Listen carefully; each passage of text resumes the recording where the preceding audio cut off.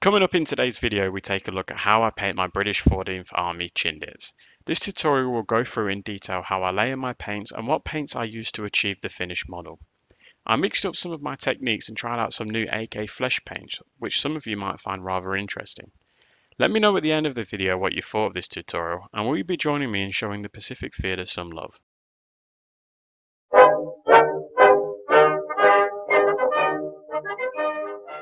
Hi guys, welcome to my Chindit painting tutorial. So this painting tutorial will work for any of the Commonwealth or British troops or part of the 14th Army. It's all the same sort of colours, so follow along with me and hopefully it will be of some use.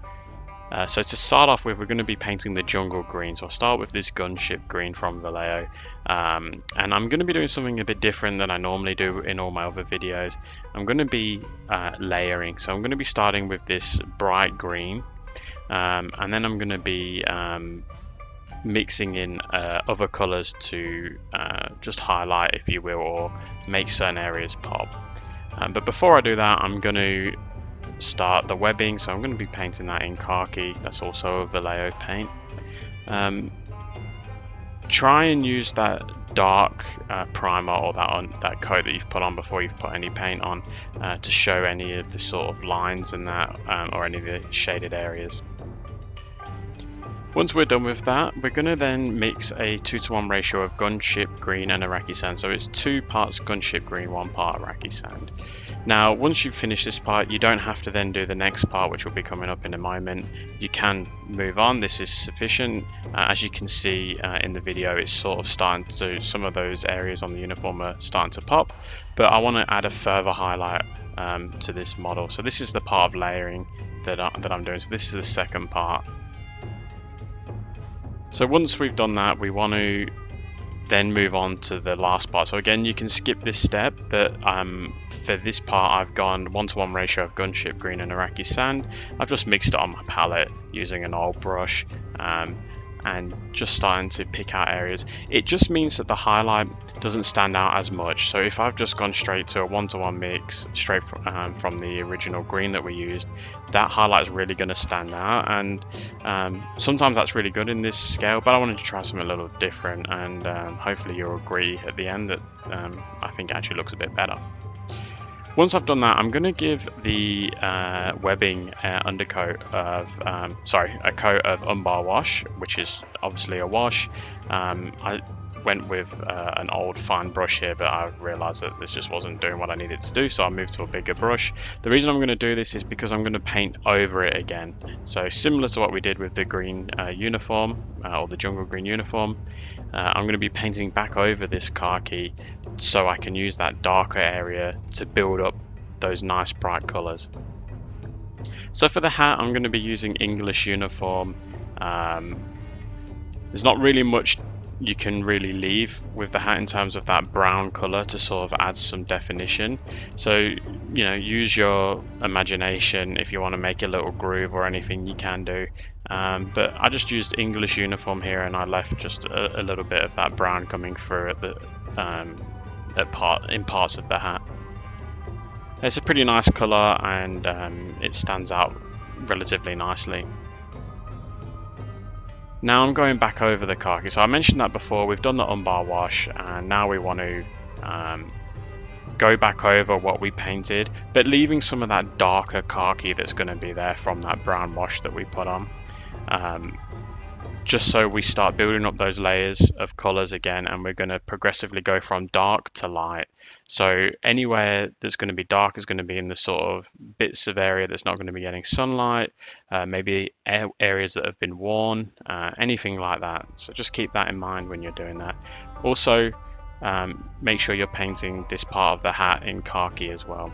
So the rifle strap, the webbing, and part of the hat. Now to finish off highlighting my webbing, I'm using Vallejo Stone Grey. So this is a bit more of like it's got a bit more of a whitey look to it. So it helps it pop, but it blends in really nicely. So it's not going to be a super strong highlight where it's going to stand out from a mile away. It's going to just sort of give you that nice highlight that you want without it being too strong, which is what you want in this scale, especially with 15mm miniatures. So remember to do all the areas that we spoke about previously, and then once you've done that, move on to Vallejo Black. So this is going to be for any metallic object, so the machine gun or the Thompson that this guy's carrying, his boots, I believe they had a bayonet, so I've just painted the part of the bayonet that's shown as black as well. And then we'll be moving on to a highlight of that color later on. You can also use Vallejo German Grey. That's also a really good color for painting metallic objects. It's really up to you, but I chose black for this one. I don't know why, I just felt like painting it black in all honesty, and that's what happens when you're painting. Sometimes you just go, you know what, I'm going to use this color, and you know, it's all personal taste. Now my recipe for wood is changed slightly. I've now moved on to Vallejo German Camo Medium Brown. So I put an initial base coat of that down.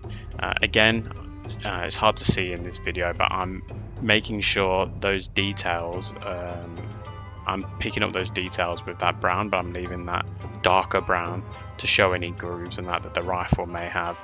So just take your time here. The whole process of painting a miniature should be enjoyable, but also you should look back on it and think, oh, I've done a really good job. So part of that is just taking your time, and I can't emphasize that enough. Don't panic if you make a few mistakes. We can fix that up easily.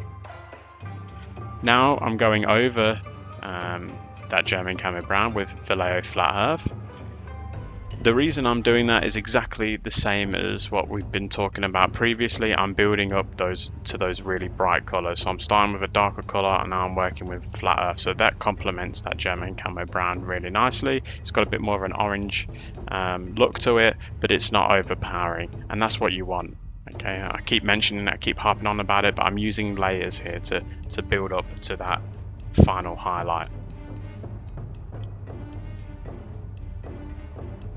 And then we've spoke about the layers that have been built up. Now we're putting on that final highlight, which is orange brown. So Vallejo orange brown, obviously very bright, and it's got a lot more orange than it does brown.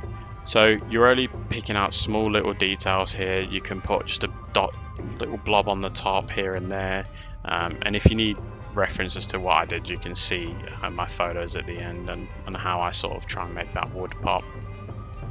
Now I'm going back over certain areas of the model with unbar wash. So I'm going over the hat. I'm also going to go over the rifle and perhaps any areas of the webbing that I missed. I also forgot to mention when you're painting khaki. So we spoke about painting the webbing and the rifle strap, also the gaiters, anything like that.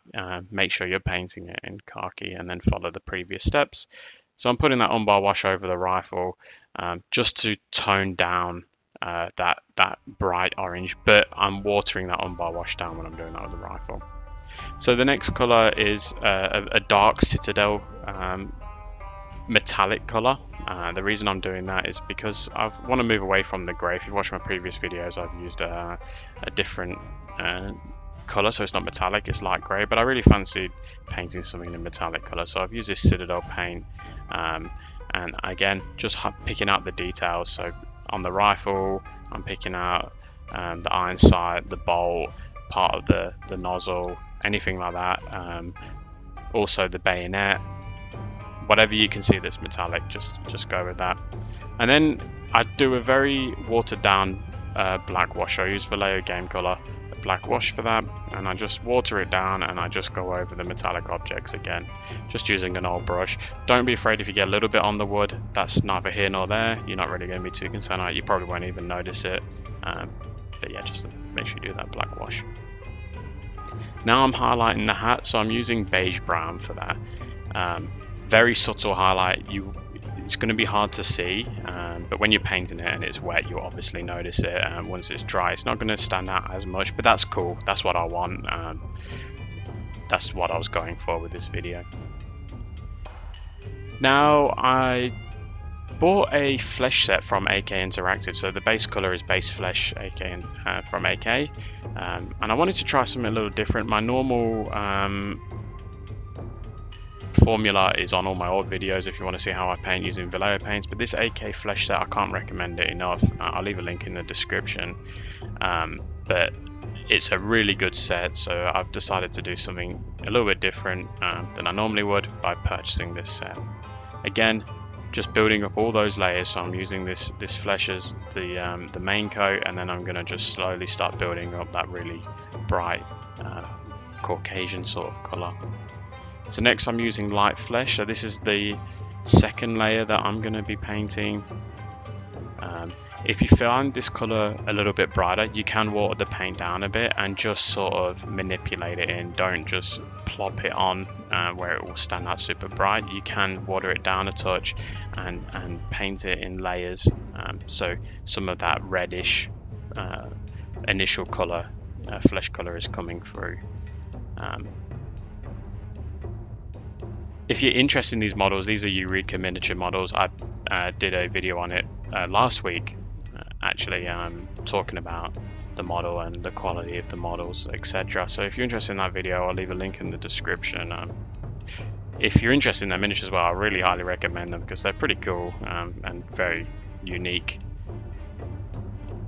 And then finally, I'm using highlight flesh, but I'm watering this down a touch. So I'm not just going to put this on in a blob as we spoke about previously. I'm going to water it down and I'm just going to run it around, and only in areas that are going to get direct sunlight. So I'm using, sort of doing the top of his arms where his thumb's coming over the rifle, his fingertips, and then I'll do his arm again on the opposite side, at the tops of his arm and his hand, anywhere that's getting that direct sunlight. And this is all part of that layering process that that I keep harping on about, so I do apologize about that. I just really want to emphasize the point here that we want to get those colors built up. We don't want to start with that color and then end with a really bright color. We've just got the two where we're building it up here.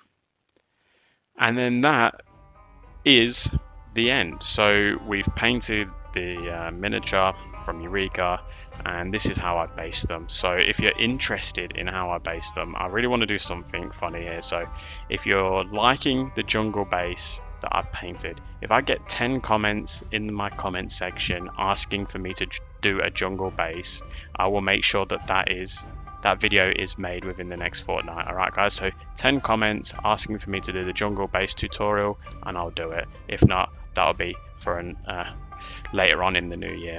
But if you've enjoyed this, please like and subscribe. It really helps a lot, and I'm growing relatively quickly, which I'm really excited about, and any support that you guys can give me is fantastic. So I really appreciate it guys, and hopefully I will catch you at the next one.